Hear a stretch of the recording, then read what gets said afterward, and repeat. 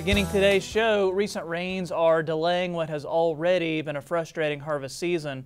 So when there's a few breaks in the clouds, you might be tempted to head back out to the field to try and make up some lost time. However, driving a heavy piece of equipment across a wet field is a recipe for deep ruts and soil compaction. Nebraska Extension Engineer Paul Jasa has some ways you can combat compaction. Well, compaction is a loss of pore space between soil particles.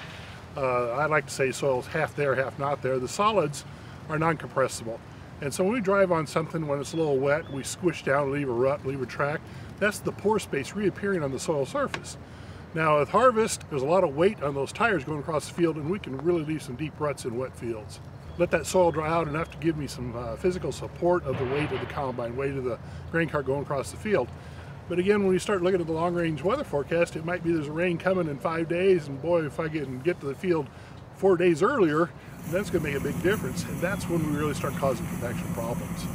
That kind of leads into my next question as far as any sort of equipment adjustments one can make to minimize it. Anything else you want to mention on that? Well, one of the key things is I tell farmers when the combine's going across the field anyway to get the grain out, let the grain cart follow the same tracks as the combine. And it could be that you're going to load the grain cart a little bit off center, or it could be you have to get a longer auger for the combine so you can get the grain cart on the same tracks. Since 85% of damage is done on the first pass, don't let the grain cart do more damage. I get too many grain cart drivers say, I'm going to move over to spread out the compaction. Why would you want to compact more in the field? Stay on the same track. Now, if it's really wet, I prefer to keep the grain cart out of the field. Don't add additional tracks. Keep the grain cart on the end of the field, keep trucks on the end of the field, don't unload on the go. I know the large combines today, a lot of farmers say I can't afford to slow down that combine. But yeah, we might want to do that. How much weight is too much weight to really see effects of compaction or ruts, anything like that? How much weight is too much is always a question I get. It depends a lot on the soil type, depends a lot on soil moisture. Some of our grain carts out there weigh 50,000 pounds on a single axle. You know, if Department of Roads won't let you on concrete that's reinforced with steel with 20,000 pounds, why does the farmer think he can drag 50,000 pounds across the field? There's been a lot of research done in the past that 20,000 pound per axle is about the max you ever want to go. And so what I want to do is like our trucker friends do on the road, to carry more weight safely, I add more axles. Now, unfortunately, combines don't have more axles, but grain carts are coming out now with 2 and 3 axles on the grain cart to spread that weight out. But the important thing is, don't spread it out, put it in the same wheel track.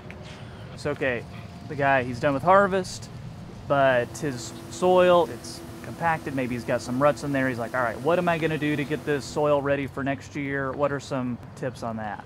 Well, one of the best things is to just make the soils more resilient to resist compaction. Now, if we already have the ruts out there, it's going to be a light tillage operation. That light tillage operation is usually going to be with a disc. The disc will move soil side to side to fill in the ruts. That light tillage only on the soil surface. There's no way we're going to disc deep enough to get rid of the wheel traffic compaction itself. That traffic rut goes down deep. So just smooth the surface enough we can get across it next year. But the key is it should be dry when we do that, because if it's wet, that disc is just going to pack more, and the tractor pulling is going to pack more.